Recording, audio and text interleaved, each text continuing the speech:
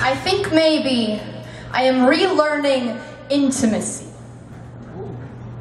I am learning vulnerable and speaking honest. Truth was my mother tongue until they taught me how English works.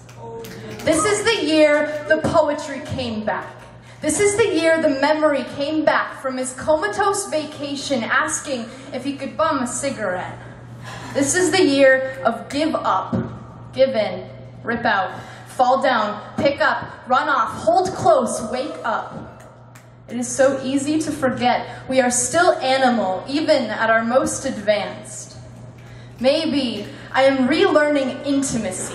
I wake up most mornings with words like pebbles grinding on my teeth. My mouth is a rock tumbler my father spun until my breath learned to shine with stone words. Mineral prayers, polished, riverless. And this girl, she holds me like a sister while our bodies bleed thick with lust, almost for one another, but more for the rain. The kicked-in window panes, the clay-stained hands reaching for safe faces on Sunday nights in winter, because I am just out of your reach, and I am just under your tongue, a photograph on fading paper. If you squint too hard, you will lose me, for I am no constellation, and the skies aren't clear.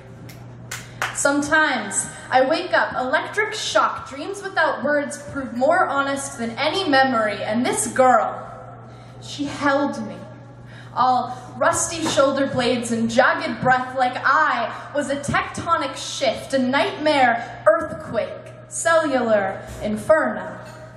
I am relearning intimacy. I never forgot about skin and space and deep breaths, but something like snow melt on riverless lips turns me into an old levee, to in love with the crashing, to weight my breath heavy and let anyone hold me. I am not afraid of being forgotten.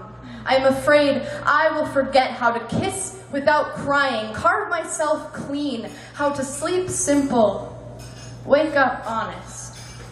Turns out, no coma lasts forever. Thank you.